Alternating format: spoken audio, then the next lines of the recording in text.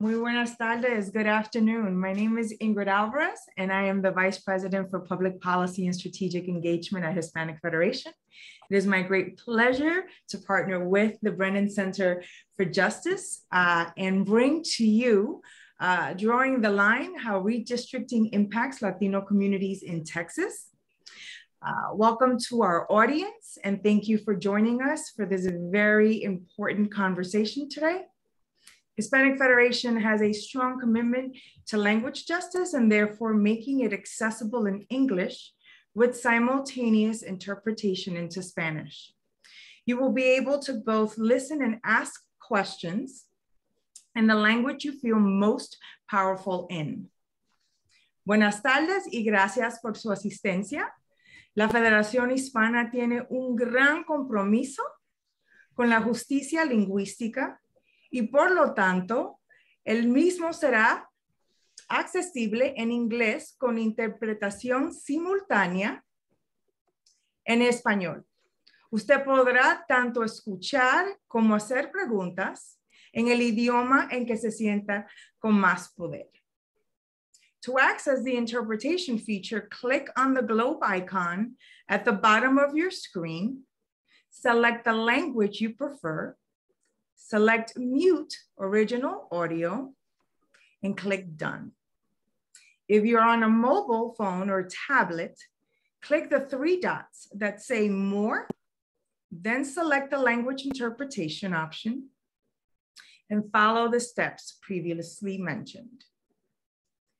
Para acceder la herramienta de interpretación, haga clic en el icono del globo en la parte de abajo de su pantalla.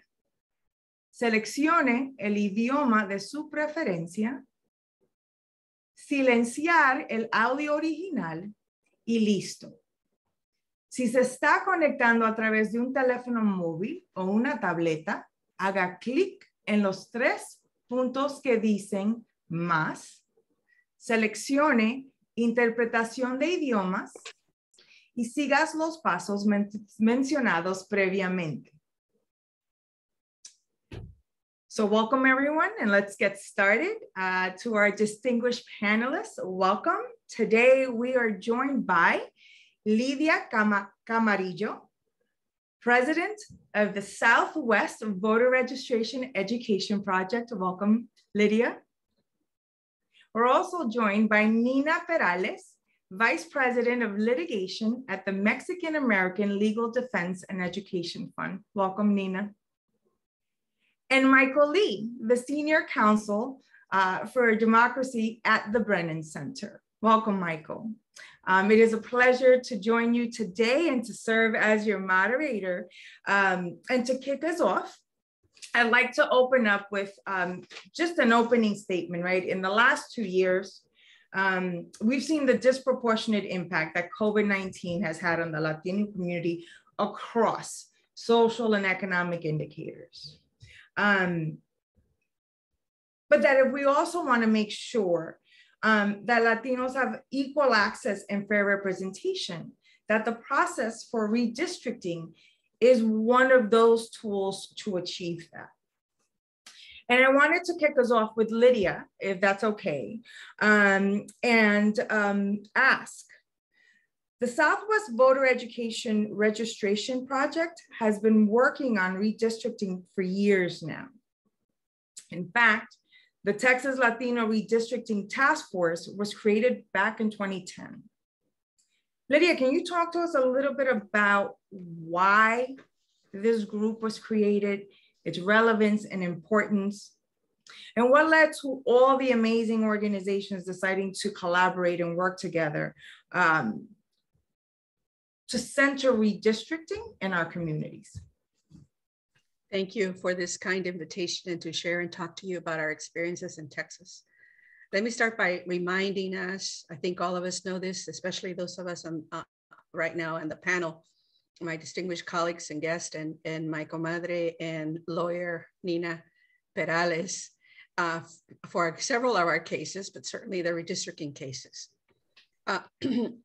Texas has a long history of racial discrimination with intent to dilute the vote and violate the voting rights and violate the US Constitution.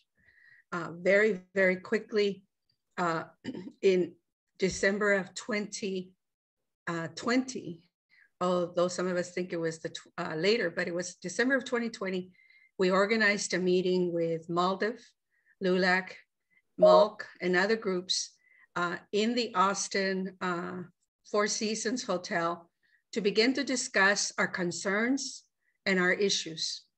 We knew and we understood, given the long history of discrimination that Texas had, that the fight was going to be a fight to protect the seats that we had gained, Latino majority seats, and gain new seats given the potential growth. At that time, we knew there was going to be a growth of anywhere from 3 to 4 congressional new seats. And in fact, Texas got the lottery, the most congressional seats increase given the population growth, 4.3 million more people. Given the population growth, 90% or better was Latino, Black, Asian, and other communities of color. And yet Texas decided to retrogress 2 seats and dilute our community. And then we basically understood that we needed to organize. Let me start by saying that the organizing part was based on a couple of principles that varied and were very important to us in the last session and in this session. We understood we had to fight to maintain our gains, Latino majority seats and districts, increase the number of Latino majority districts given the population growth, support the gains made by African-American and Asian communities, and respect the opportunities for influential districts for all the communities. And that's how we proceeded. We organized first in Dallas, in Harris County, El Paso, the Valley, and in San Antonio, ultimately meeting regularly at the state capitol in one of the site buildings where we strategized, reviewed maps, found leaders who were willing to testify and work with us and become part of the coalition. And when necessary, find pairs of communities from communities of interest like folks, leaders in Dallas and in Fort Worth to create Congressional District 33.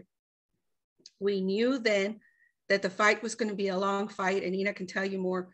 That litigation to some extent is still going on because we're still at the getting now the legal fees that MALDEF needs to retain after a victory of gaining 2 new seats. So it's a long haul. The same group again met this time. Despite the pandemic, we knew we had to meet, and we weren't necessarily meeting in person, but we were all partners, and we've all been working in Texas to figure out both groups that do what I do, mobilizing Latinos, and groups that care about the immigrant community. And we brought everybody together and we began to have the same conversation, making sure that communities would organize. We organized Latino-led organizations with the intent of the values that I discussed. There are some similarities between the 2021 and the 2022. One, there were Latino organizations we organized. We provided testimony, we organized, we agreed to protect our interest and work on the growth of what we had gained. This time we gained 2 seats. The population growth was similar. Last time was 4.3 million, this time was 3.9 million, but the Latino growth is 49% of that growth this time. So for us, it was important that we continue to have the same values. How do we sustain the growth? So for example, when the coalition presented a map first to the task force, Malta prepared it, Nina and her team, we knew that we not only were going to gain a new seat, the 33 was going to become, which is in Dallas and Fort Worth, was going to become a solid Latino seat. Mm-hmm. And we also protected Sheila, Jackson Lee, and Green to make sure that the African Americans, which at that time, they were paired against each other. That's not how it worked out, but we were looking at all the various interests. The difference is this cycle is that we organized in the pandemic. We do not have the ability to protect ourselves anymore with Section 5 of the Voting Rights Act. In 2011, we sued for congressional and state house maps. This cycle, we sued for all 4 maps, the congressional, the state senate, the state house, and the Board of Education's. And I can tell you that in the last cycle, we were able to stop the maps from taking effect before the elections until we can sort of fix it. And I say sort of because at the end of the day, they ended up staying the same. But the maps that were given to us were so flawed, but the United States Supreme Court asked that given that map that the Texas legislature has drawn, let's fix it. We were able to do some of that, and the 23rd, which was retrogress, was fixed as best as we could fix it given the map that was drawn. And what did they do? They pulled out performing voting Latino precincts with non-performing Latino precincts, and that's how they retrogressed it. At its onset, it looks like it was perfect. Latino population was at the level that we wanted to see it, but when you begin to do the testing and all of that, we realized it was a negative. That, I think, is what made the opportunity for us. But it's shocking when you think about it this way. We gained 2 seats in we gained 4 seats. Out of the 4 seats, congressional 4 seats, Latinos gained 2 Latino majority seats.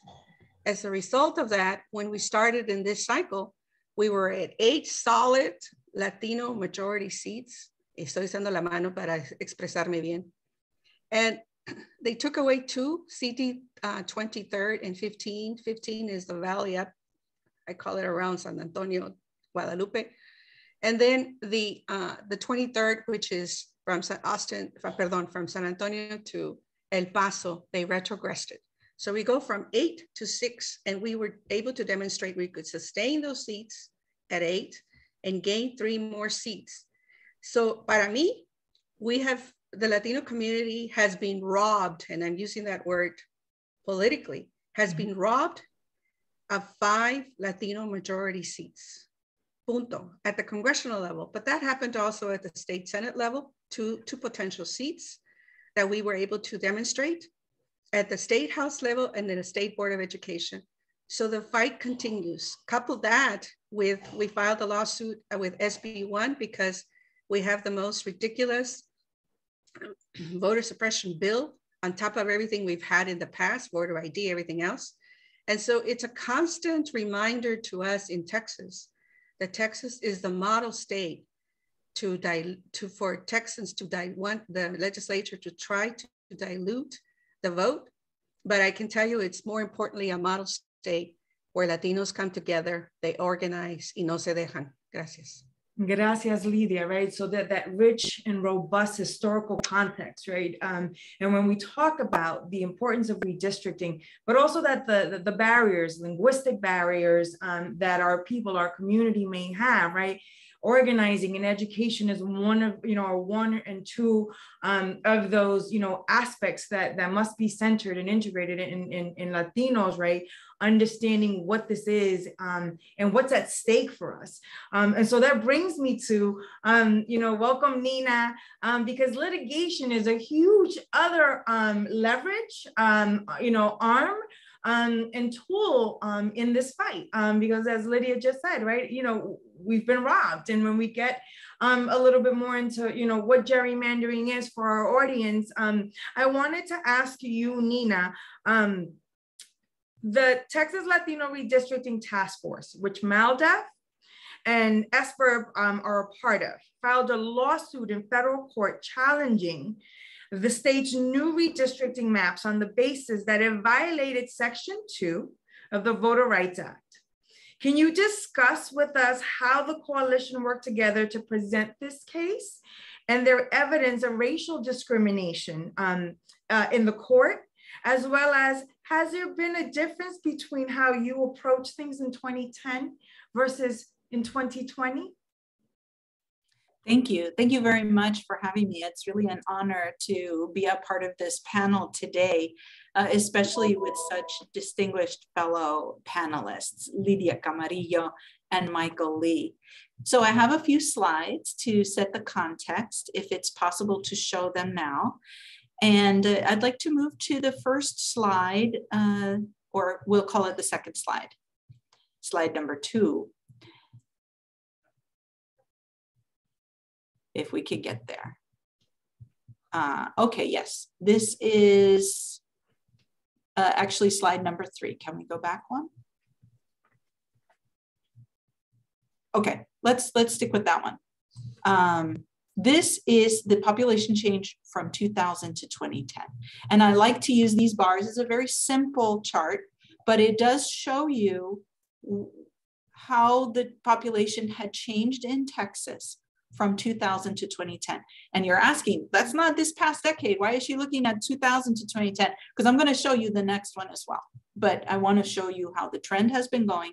And also, one of the reasons that the Texas Latino Redistricting Task Force did come together. Lydia told you the story of how the task force first came together, and she was describing this meeting, which was actually in very early 2011, just as these numbers were coming out. This was the last round of redistricting that the Texas Latino Redistricting Task Force came together. In February of 2011. And these numbers were just coming out, and we could see how significant the growth in the Latino community was. And we could see that this was going to have profound implications for the drawing of political lines in Texas. And if we can go to the next slide, please. Now, the next slide is this decade, and we can see again that the Latino growth is very significant compared to other racial groups, particularly non-Hispanic white group, which in Texas we call Anglo, and in other parts of the country, there are different names for the non-Hispanic white group, but statewide, non-Hispanic white population grew by less than 200,000 new growth over 10 years, compared to almost 2 million growth in the Latino community. And this is even reflecting what many believe was a significant undercount of the Latino community in Texas. So these are the numbers that still show dramatic growth despite this undercount. So when Lydia talks about the Texas legislature responding to this growth by enacting redistricting plans that are not fairly reflecting the growth, right? So she talked about how the Latino task force came together in the last cycle of redistricting and litigated, and how we came together again in this cycle because this need persists. So if we could go to the next slide, this is just a very quick summary of some of the problems with the new redistricting plans that were enacted by the Texas legislature in the fall of 2021. And one of the big problems is the failure to create new Latino electoral opportunities in these redistricting plans where the Latino community is large enough and substantial enough politically to have drawn those districts. So when Lydia says we're being robbed of districts, she's pointing to, for example, in Houston, where there could have been a new Latino congressional district, but was not, where there could have been a new Latino state house district, but there wasn't, where there could have been a new district for the State Board of Education, but none was drawn. Same thing in the Dallas-Fort Worth area, failure to draw a congressional district. And then finally, in other parts of Texas, where we see failure to draw a new district that the Latino community really through its numbers is demanding. In the next slide, you will also see that there were existing Latino opportunity districts that the state modified to make them weaker, to make it less likely that Latinos are going to be able to elect their candidate of choice. So it was a double-headed strategy. One was to not create new Latino districts where there should have been. And the other part of the strategy was to weaken existing Latino districts by reducing the Latino population or otherwise manipulating these lines.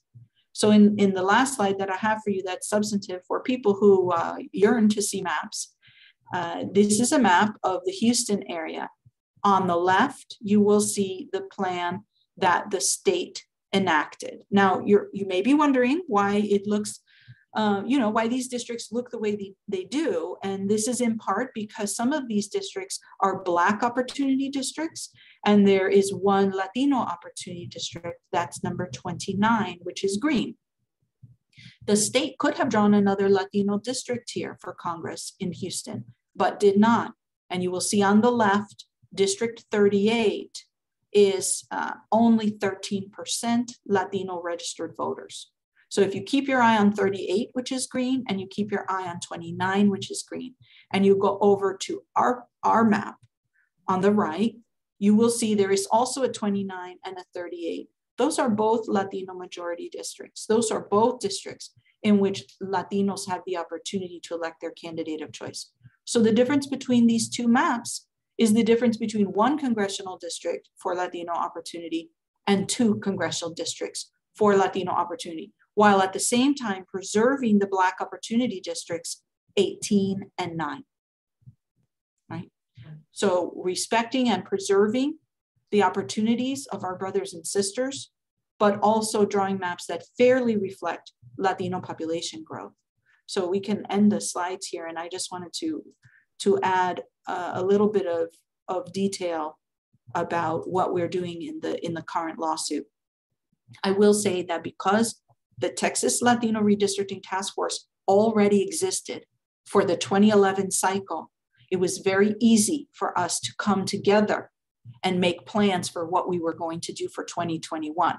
Lydia was the chair of the task force and still is, right? So Lydia calls together the state's Latino organizations because we have already been working and meeting on these issues throughout the entire preceding decade.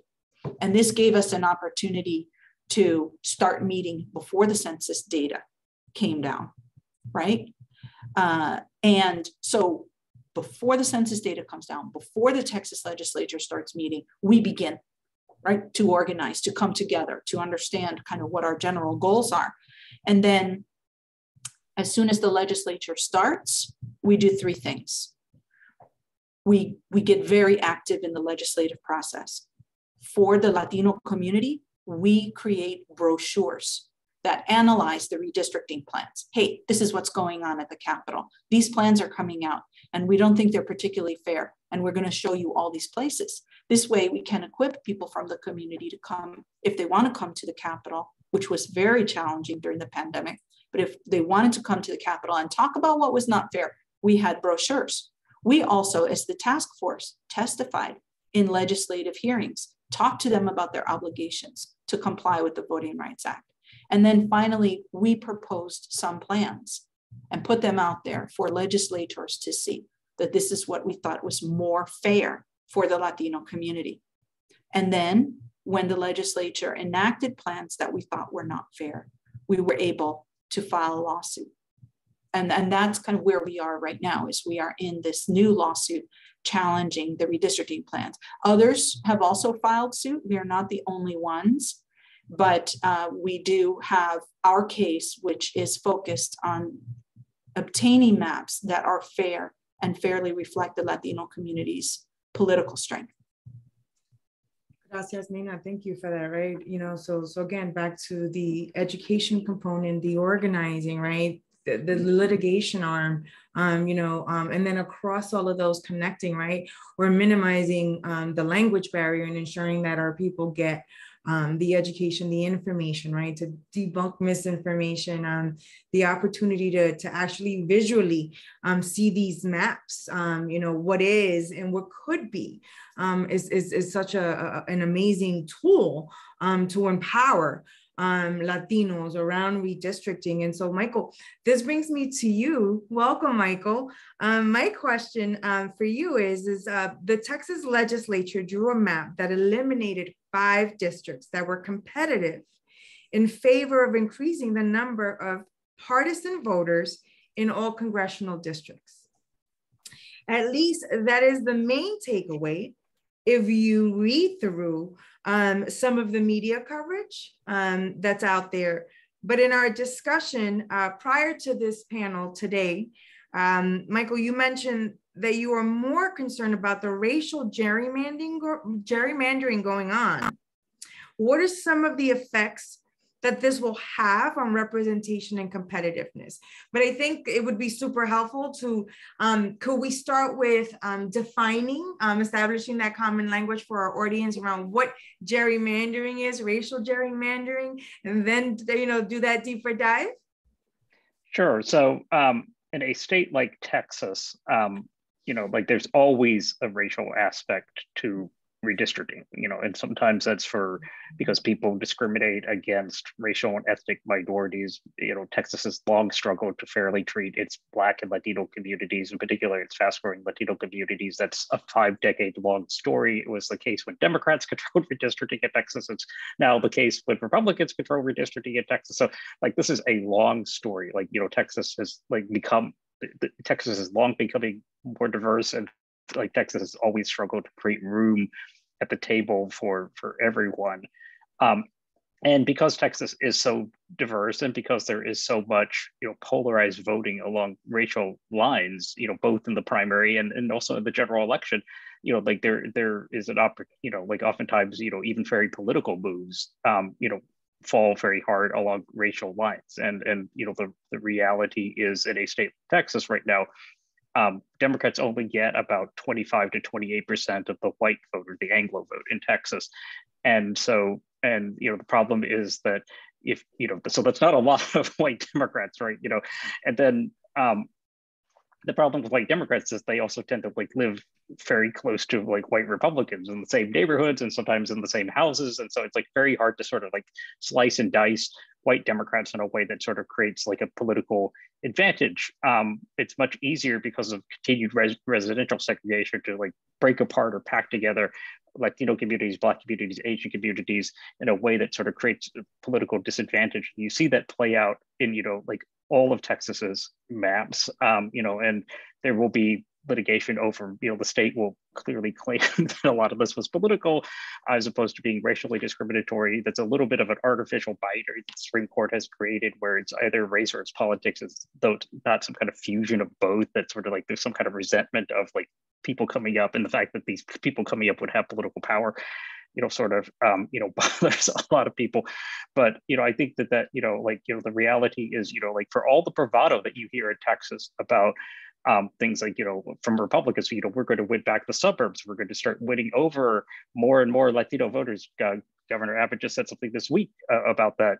They certainly, they may believe that at one level, but they also didn't draw maps like they thought that was going to be the case, right? Instead, they tried to diminish the political power of the suburbs, of Latino voters, across the board. It was as though when it came time to draw maps, Republicans took a look at in the mirror and saw the future of Texas and were kind of scared of it, right? And so, and that resulted in some, they, as you said at the outset of the question, they drew some very ultra safe districts. From a political standpoint, I'll give you one example. Parts of Denton County, north of Dallas, historically has been in one congressional district. They drew parts of Denton County into a district that stretches all the way to the Texas Panhandle, more than 500 miles away to the New Mexico border, right? And that's because they're scared of these suburbs that are becoming rapidly more diverse, right? I think the important thing to understand for a lot of listeners is that most people of color in the country's metro areas, including in Texas, increasingly, now live in the suburbs, not in the cities, right? People of color are moving to the suburbs, and that diversity, along with sort of political shifts, has created a lot of volatility. So a lot of the big battles were in the suburbs, but then there also is very rapid Latino population growth, particularly in the Dallas-Fort Worth area, where I believe there are more Latinos in the Dallas-Fort Worth area than there are Latinos in the entire state of Colorado, and yet there is no Latino congressional district, there is no Latino state Senate district. And, so you see, that, this play out, and across the board, right? In fact, it's ironic that the one district, Republicans this cycle, they did do some good things for Democrats. If you're a Democrat, they did create a Democratic district in Austin. Austin historically had been split among 6 different congressional districts. That turned out to be almost a dummy mander for Republicans, because Austin is so Democratic, it is growing so fast that every district that touched Austin at the end of the day ended up being competitive. And so this cycle they decided we're going to create a district in Austin, just to put every Democrat we can find in the area in that Austin-based district, but that's a district that is 64% white. So white Democrats in Texas get a district, but they fail to create any new Latino opportunities in the Dallas-Fort Worth area and Houston, and likewise in the suburbs, they dismantle some districts that have increasingly become competitive, particularly in Fort Bend County, where multiracial coalitions are coming together and almost electing candidates, like just barely failing to elect candidates. And instead what they do is they split up those communities and backfill them with rural white voters, right? Rural white voters really sort of are the key to a lot of this, as though they're trying to, if there's one story that gets told over the last couple of decades, it's really that the map drawers are trying to stave off demographic change. Like they're trying to, like this tidal wave of demographic change coming, and rather than embrace it, rather than say, oh, we're going to start competing for the votes of Latinos, we're going to start competing for the votes of Black voters, and we're going to start competing for the votes of Asian voters, they decided to sort of really gerrymander their way out of it and to put their thumb on the scale in a way that sort of artificially determines what the results are. Wow, thank you for that, Michael. Lydia, I want to come back to you, right? Redistricting is something that is not top of mind for many. Yet it's an issue that will impact our community for the next decade. The organization has been, a true leader, right, in Texas, not only challenging the government when they draw these unfair maps, but also involving community members in actions, in organizing, right, where the rubber meets the road. What are some of the best ways that we can start involving community members, integrating this work to prepare for 2030 and that redistricting cycle? And how can we help increase the power of the Texas Latino Redistricting Task Force? Well, I think a couple of points to make. First and foremost, just a reminder that the population of Texas, 39.8% is white and 39.4% is Latino. And with the undercount in any day, we're going to surpass that number. We are now the majority. The undercount didn't let us demonstrate that during the redistricting process, but I can guarantee you that we are the majority. Second, I failed to mention the names of the groups. I was about to cough, so I thought I'd cut it short, but before I start coughing, my apologies. I've had a cough after I had COVID. So it's in the LULAC versus Abbott, which is our current case.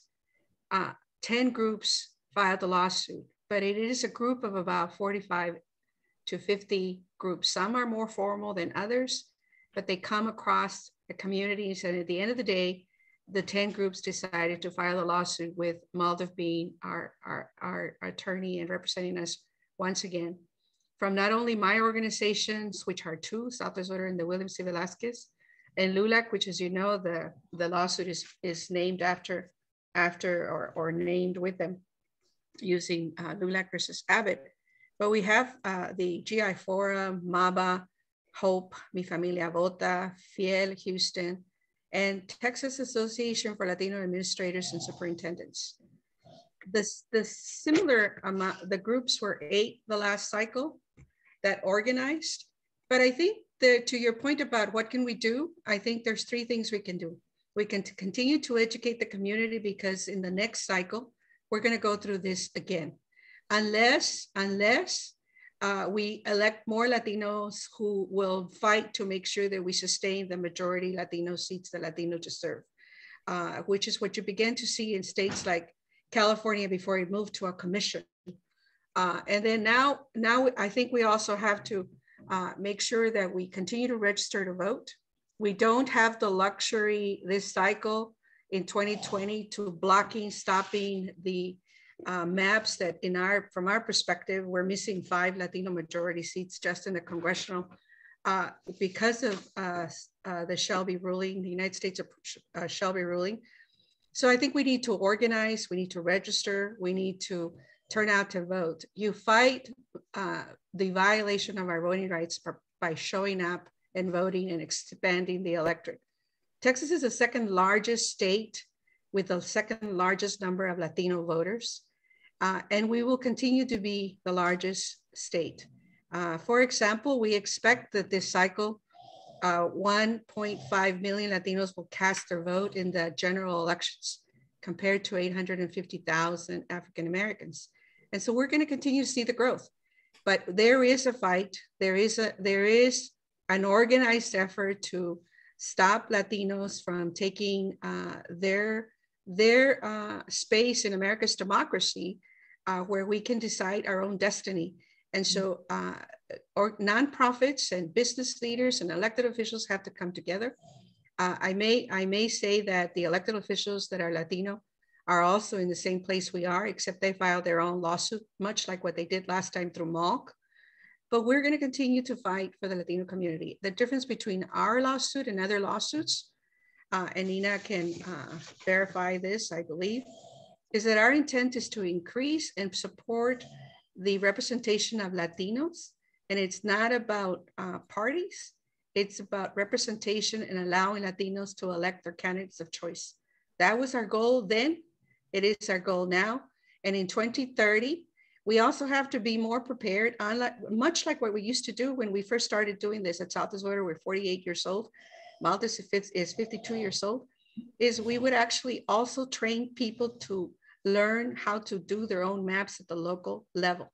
We need to do more of that. There was very little resources and time to do that this time.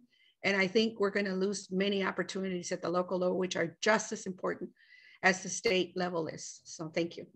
Oh, if I may just, there was a question about performing precincts and not performing precincts. If I may just answer one of those questions, please. Nina will do a better job. But it basically means that we have precincts where Latinos live there, but they may not be registered and they're not turning out to vote, compared to precincts where there's a long history of chicanada, Latinos that are turning out to vote. I say chicanada because we're in Texas. If we're talking about CD23, where we were referring to, if I was talking about Houston, I'd have to change it because there's actually more Salvadoreños in Houston than there are Mexicanos in Ladero. Anyway. No, but thank you for that. And Puerto Ricanos oh, I forgot the name of the place, the Ford place. Perdón, sigue adelante. No, tranquila, right? Because that just speaks to, right, back to Michael, your point, right? This rich diversity, right? And as Latinos, right, that again, it's not this monolith, right? And so depending on where in the state, and that rich diversity, and the other thing that you honed in on, Lydia, was right. That this isn't partisan, right? That for us, this is about the empowerment, and the progreso Latino of Latinos in Texas, all across our communities. But I'm going to come back to you now, Nina, right? And ask, right? We have seen the impact that the Texas Latino redistricting task force has had. But with so many things happening in our world right now, right? And everything that Latino families, communities, right, are navigating.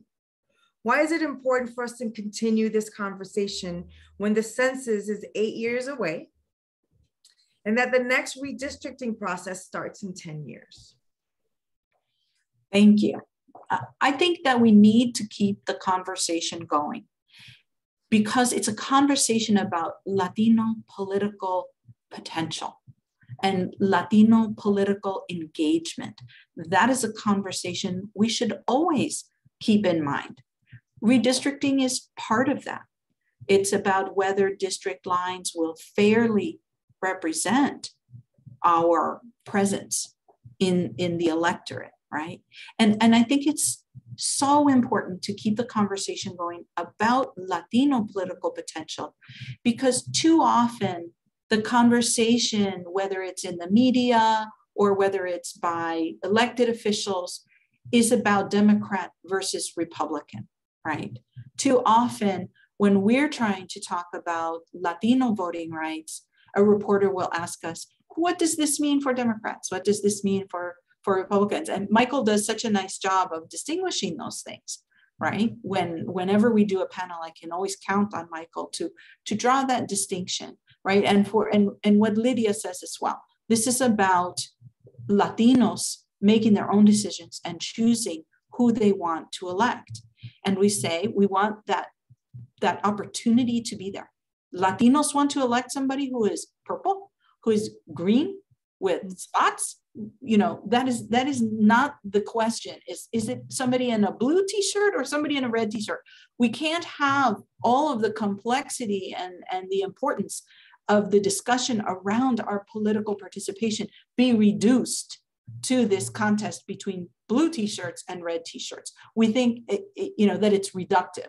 And it also takes away the agency from the Latino community when instead somebody says, well, that's not really important. What's really important is how many D or R people are getting elected.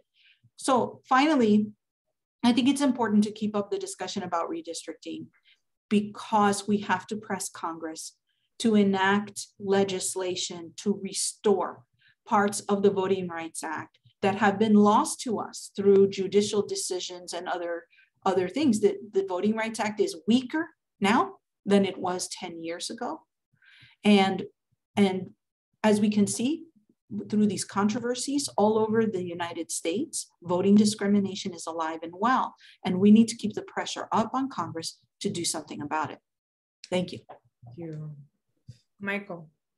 So the Brennan Center has been at the forefront of informing and educating the public about the impact of redistricting and the importance of getting involved and paying attention to the maps that have been drawn.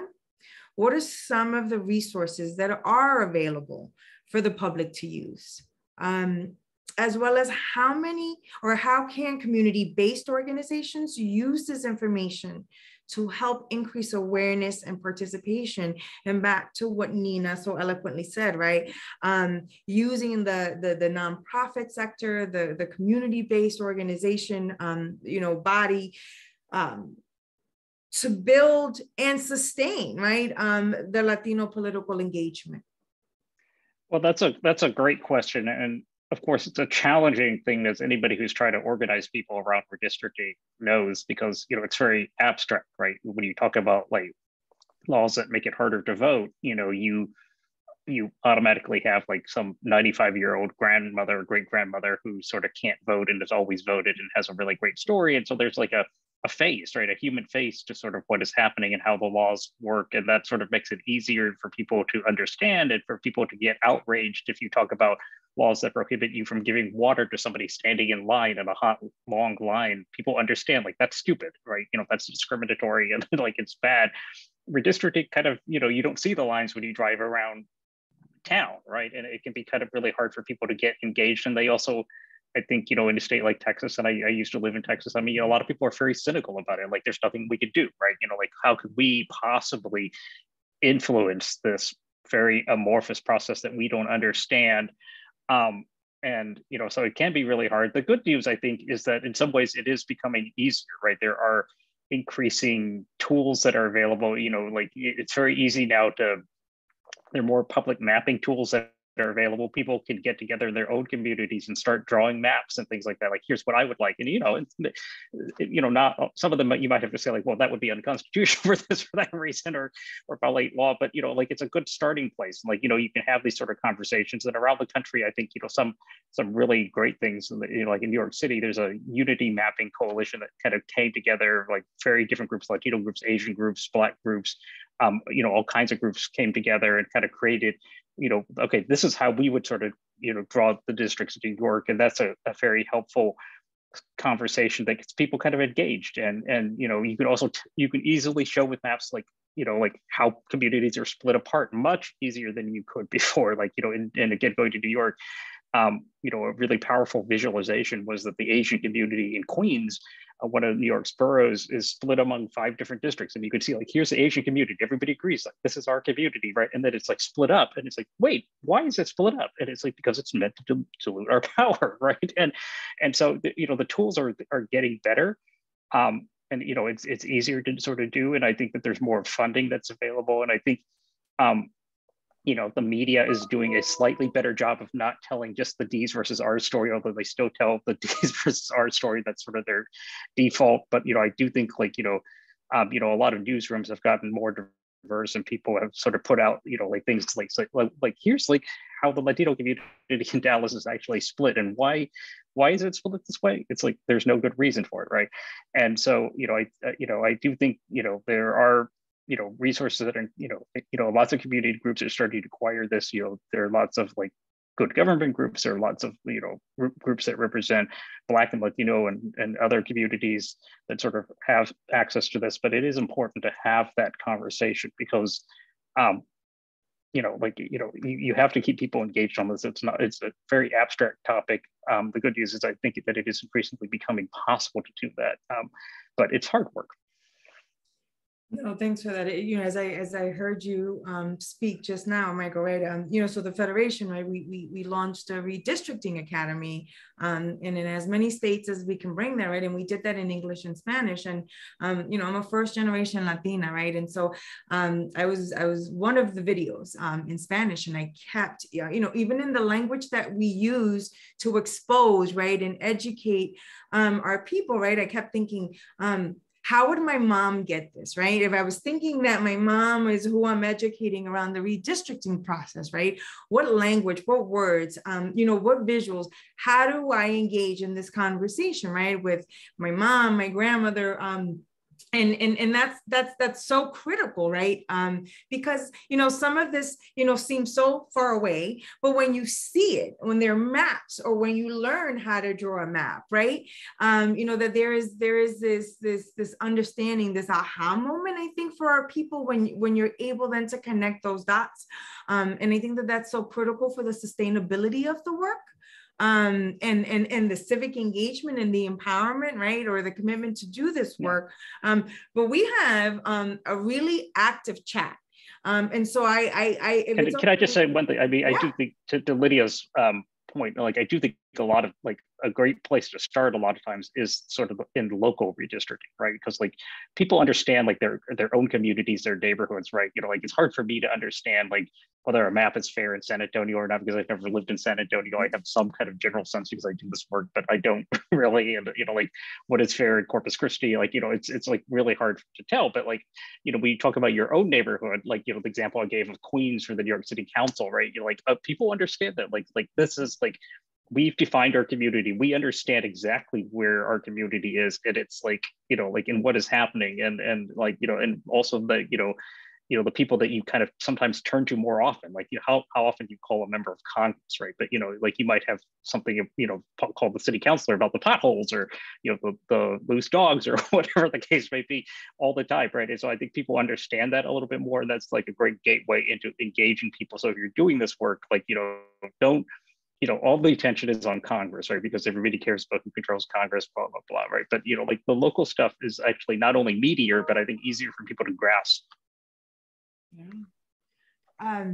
Lydia y Mina, any other thoughts? Because before we go there, there are about 2 other questions in the chat. Oh, some more. And I just wanted to provide you both the opportunity I just want to remind us again, and my apologies with my cough. I'm not being consistent. I'm trying to stop as I think I'm about to cough, but I think we have to think of redistricting. And I think that at least as we went around talking to community leaders, because we talked to not just the organizations that joined, but their networks. Some of them are formal organizational membership organizations, other are not, and it's their network. When we speak to them about the importance of representation and political power, and that they have the right to determine their own destiny by electing their own candidates of choice. And then we talk about the resources that they're losing, that the resources are very, very important. We lost a lot of money thanks to the undercount, but we also are losing a lot of money when we don't have representation of those folks who care about our own interest. And so those are the things that our community understands. Saying redistricting in Spanish, I never say it right. I eventually move on to dibujar or reconstruir. But at the end of the day, people get it, that it's about when you basically, even if you do it manually or when you do it with a piece of paper, that you say, this is how big we are, and then we're going to get this little piece, but we could have this whole piece. Let's fight for it. they get it. And so I think for us, that's very important. I think the second point is, Nina is right. I think that from now until we get it done, we need to reauthorize the John Lewis Voting Rights Act to protect ourselves. And so it has consequences both in Texas and other states. And I think that once the Congress decides to do its job, and we know that it passed in Congress, but not in the Senate side, and fixes Section 4, we're going to find that there's far more jurisdictions than the ones we originally had, where there's this discrimination that is, living and growing and festering in a way that we're not going to allow it. So to the question about, do we continue to organize? Yes.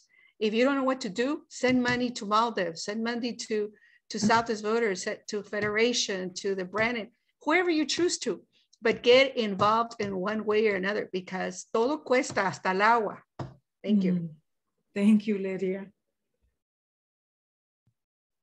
Nina, so any last thoughts before we jump into some questions in the chat? I will just say something very quick. And I think Michael and Lydia have heard me say this 100 times. I'm going to quote my favorite political scientist, Cardi B, who, when she was talking about the census, but it is also true for redistricting, it's about money, power, and respect. And I think that that is a message that is very, it's very easily understood by everybody, Latinos and others. It's about money, power, and respect. Wow, thank you for that.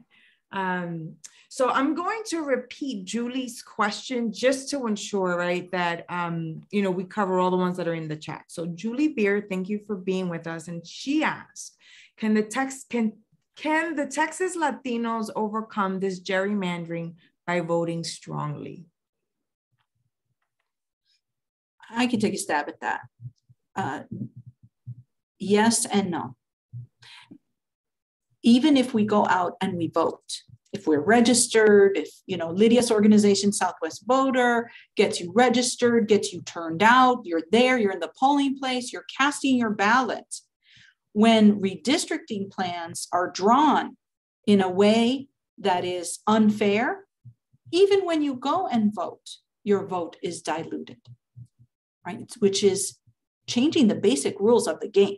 When a state gerrymanders like this to reduce Latino political opportunity, they're changing the underlying rules so that even if we play just as well as somebody else in the state, the rules have been altered to make our vote less effective. And thus we have to fight bad redistricting plans in two ways. We have to attack the redistricting plans and try to get them overturned, and at the same time mobilize and vote so that we can overcome these bad lines at some point. Thank you. So we also have, and I'll kick this one over to Michael, Jay Cortez, thank you. Can we get more visual aid on how they do it so that we can see it better to understand? Well, I think, in some states, the gerrymandering is really subtle, right? Like North Carolina, they drew a map that, like, if you looked at it, looks pretty good, except that, it creates like a really, it eliminates Black opportunity. It creates a skew heavily in favor of Republicans. And so there's some places where, you can't judge a district by its shape because the nice shaped districts actually are bad. Texas is a little bit different. I mean, I think if you sort of and Nina's group has many examples of this where, you really see that the splits are along racial lines, right? They really are drawing people, if a neighborhood is heavily Latino, it goes in or out of the district, depending on whether it's, advantageous to the goal or not. And, in the Dallas-Fort Worth area, the Latino community is split up multiple congressional districts. If you just sort of looked at where Latinos live in Dallas and Tarrant counties, and then you see what congressional districts are in, that is, really quite compelling. And, groups like, the Texas Tribune, I think has done a good job of sort of showing some of the splits, particularly the changes that were made to the 33rd congressional district, you know, a big group of Latinos are taken out and put into this district. It's almost like a seahorse, right? It kind of comes up and chomps up a bunch of Latinos, and then it comes down south of Dallas and Tarrant County and includes a bunch of rural, mostly white counties. And it's like they don't have many Latinos or many people of color at all. That you're wondering, like, I wonder what's up with that, right? I mean, you know, so there are better visuals that are there, and I think that that's, you know, a big part of telling the story, right? You know, because like, you know, there's not really sort of a rationale that sort of makes sense for having a seahorse come up from rural Texas and chomp up like urban people. Like sometimes, you know, like there are choices that you make, and people can disagree about the choices that, you know, like keeping one community together over another community, but you know, like there's no justification for it. And so the good news is that, like, when I give presentations around the country and I use PowerPoints, like the examples are always like Texas, right? Because they're like, those are the ones that really kind of get people like this. You know, Texas is a hard state to, like, you know, like gerrymander in some ways, right? You know, you have to really be you know, create these weird districts because it's changing so fast, right? You know, it's like, you know, like every decade, it's like 4 million people, and you know, the state is just getting more and more diverse, and like the diversity is not going to stop, right? You know, and so like it's like actually a really hard state, so you have to be pretty aggressive at doing it, and so that's why the examples in Texas are so outrageous. You know, like it's much easier to do in other places. So thank you. We also have a question. Thank you, Paco Garcia. So the question is, San Antonio is the only diverse city. Is it because this can never, wait, so San Antonio is the only diverse city. Is because this can never happen to our community? Is this because this can never happen to our community? Do we still have voting rights? Well, I certainly think like lots of places in Texas are like very diverse. You know, like I do think like other places are, you know, like, you know, I think like the increased diversity, for example, in Houston, like Houston is now the most diverse city in the country. Yeah. Like, you know, and Fort Bend County outside of Houston to the west is a very, very diverse, you know, multiracial, like that. People who are old enough may remember Tom DeLay, you know, was the House, you know, like, you know, was the #2 Republican in the U.S. House. He's from Sugar Land, Texas, which is now 40%, almost 41% Asian, right? You know, and it's so and you know, like all those areas have gotten really more diverse, and like, you know, like Texas is like really, and some of the statistics Lydia mentioned, right? You know, like Texas, like very few states are as diverse as Texas, right? You know, they're like, I think Texas is maybe the 4th most diverse state, you know, if you count, and that includes Hawaii, right? You know, which is like, you know, almost an exception, right? And you know, and so, you know, like Texas is well ahead of the demographic curves. I think, you know, San Antonio might be a little bit different because it's so heavily Latino. I believe it's probably the most Latino of the big cities. And, you know, the other areas are a little bit more, have gotten more diverse recently. And so, you know, that's sort of like a challenge to people's the status quo. You know, you're talking about, you know, potentially electing very different kinds of people from the people who held power before. And so that's why some of the battles are taking place in like Houston and in the suburbs of Houston and Dallas and the suburbs of Dallas. I would say in terms of the question, do we have voting rights? We always have our voting rights, no matter the demographics of the city that we live in or the state that we live in. We always have our voting rights. The issues may play out differently in a Latino majority city like San Antonio, but we always do have our voting rights. Gracias, Nina. And so we're about 3 minutes. Oh, time flies when we're sharing knowledge and educating us. I want to thank you, Nina, Lydia, and Michael for your leadership, your time, and educating us today. To our audience, if we didn't get to your question, we'll ensure that we share with all of our content experts here on the panel to get an answer back to you. But thank you all for joining us. It is a critical conversation for us all everywhere, and in particular in the state of Texas. Again, you know, civically engage, get out and vote, donate, as Lydia so eloquently said, because the sustainability of this work will require each and every single one of us. And there's no shortcut, and this is long-term work together. So thank you so very much to our panelists and to all of our audience today. And until next time. Gracias.